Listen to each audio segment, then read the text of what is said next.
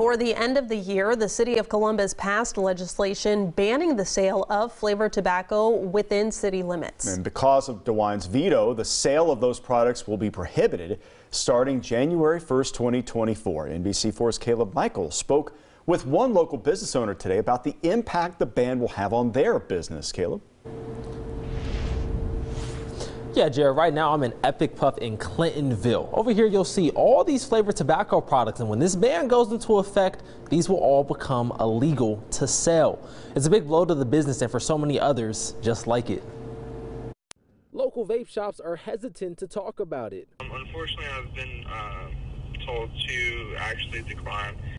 Of the 18 vape shops I reached out to today, only one owner agreed to speak with me on camera. He was visibly upset. The ban on the flavored tobacco is a big deal. It will ruin us. There's no way we can stay in business. Hassan Sharif is one of the owners of Epic Puff in Clintonville. He says this ban is pointless. Instead of people going down the street to buy what they want to, they now have to go outside the city border to buy it and come back. They didn't accomplish anything. A point brought up by many against the ban. I asked Mayor Ginther his response to that.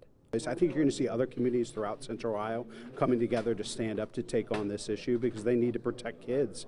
And Big Tobacco's days of targeting kids, particularly black and brown kids, are coming to an end here. Part of why he applauds the governor's veto today.